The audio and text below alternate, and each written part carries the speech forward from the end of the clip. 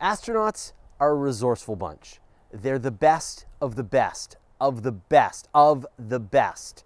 They're ready to do whatever it takes to get the job done. Whatever it takes, including drinking pee. They live on the International Space Station for the better part of a year, where air, food, and water are precious resources. Sometimes you have to take a hit for the team. Every drop of water on the International Space Station was carried there from Earth by rocket, possibly in someone's bladder. The cost of launching a single kilo into orbit can be over 10 grand. Do a little back of the TP math, and the value of a single kilogram of water in space is worth almost as much as a kilogram of yellow gold here on Earth. That's actual money gold and not pee joke gold. The punchline is that astronauts need to conserve water.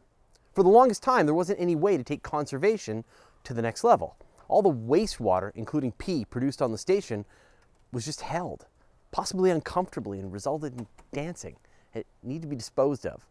So in 2009, NASA got serious about conserving water and launched the water recovery system to the International Space Station. What is with you guys in names? I would have shot for the PreCycling Internal Solution System just for the acronym. In fact, that's what we're going to use now.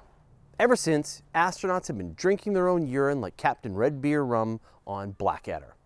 Generally, after it's been purified by the recovery system, or if you prefer, PreCycled. Outside of that, I'm sure accidents happen, and whatever they get up to in their own time, it's their business. Speaking of which, here's a video of beloved Canadian astronaut Chris Hadfield demonstrating the PISS system. It all takes water vapor, sweat, and gray water produced and excreted by astronauts and turns it back into drinkable water. So on Earth, you can clear dirty water by just boiling it. Collect your steam on a cold surface, pure, pee-free, and ready for drinking again. Pro tip, this requires actual working gravity, which isn't readily available when you're in free fall. So the recovery system looks like a big spinning keg, which creates artificial gravity. It's heated and steam is produced. Dirt and contaminants, such as the most purified pee molecules, are pushed to the edges of the drum while the steam is carried away. The artificial gravity isn't perfect, and only 93% of the water can be recovered this way. This means that dirty wastewater builds up inside the space station and needs to be flushed with the rest of the trash. Now, astronauts can't PreCycle everything on the space station. Trash does build up, but they got a solution for this too. The most recent cargo delivery spacecraft is always left attached to the space station. So instead of doing laundry, which would use up their precious water and is super boring, seriously, if you went to the trouble of sending me to space and asked me to wash my clothes, I'd get a little snippy. Astronauts do what the rest of us only dream about. They just wear their clothes until they're totally worn out, and then they throw their laundry into the excess module.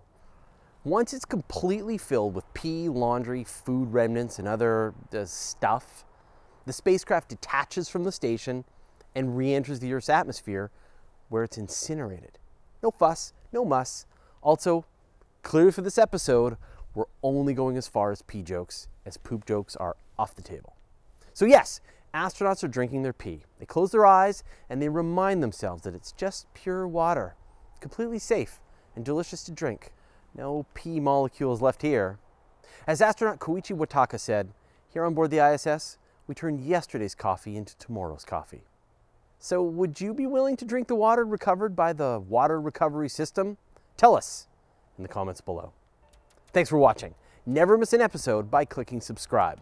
And our Patreon community is the reason these shows happen. We'd like to thank Linda Shepard, Elette Avron, and Bodo, and the rest of the members who support us in making great space and astronomy content.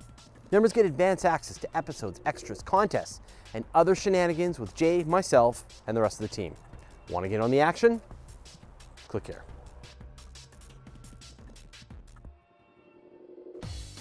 I can't live if liberty without you.